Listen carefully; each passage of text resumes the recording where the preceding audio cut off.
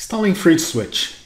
Since April 14, now you need a personal access token to download the FreeSwitch repository. So authentication is required.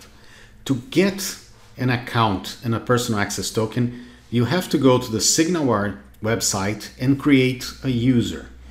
I have already created a user, right?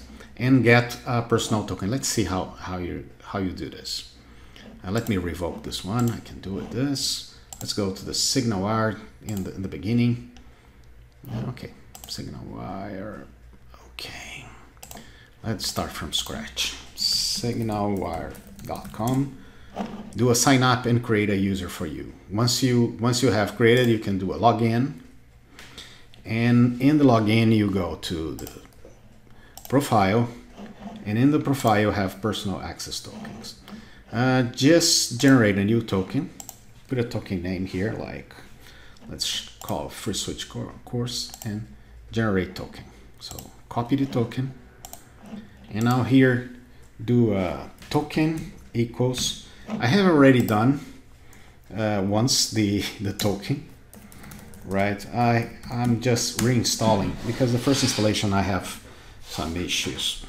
So that's why we have the installation here. Now you can go to the instructions, and in the instructions you start apt-get install lsb release. So let's go to here and install it.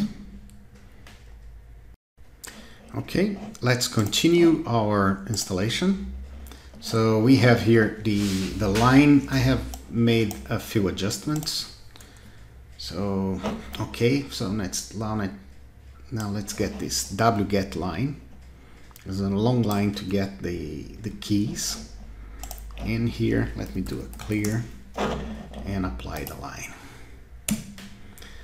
So you have the 401 unauthorized, normal. It's basic authentication.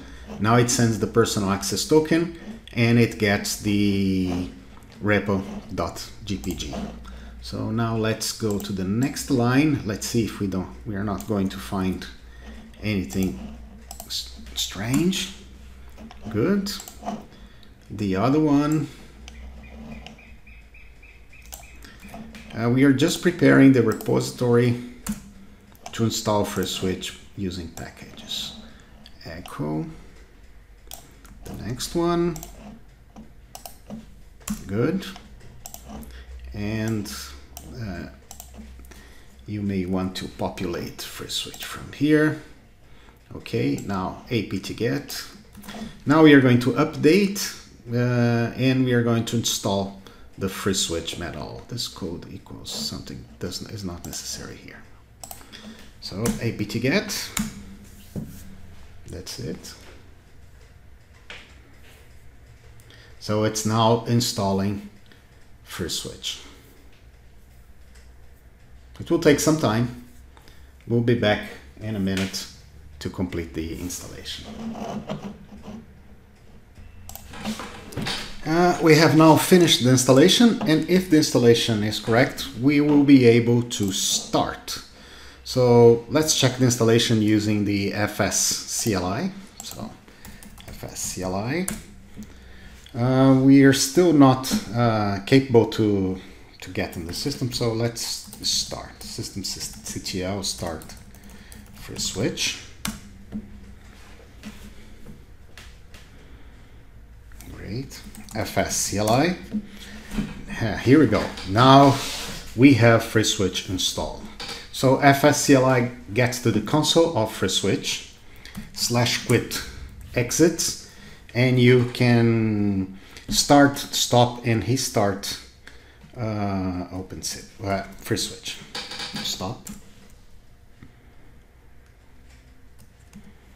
Restart.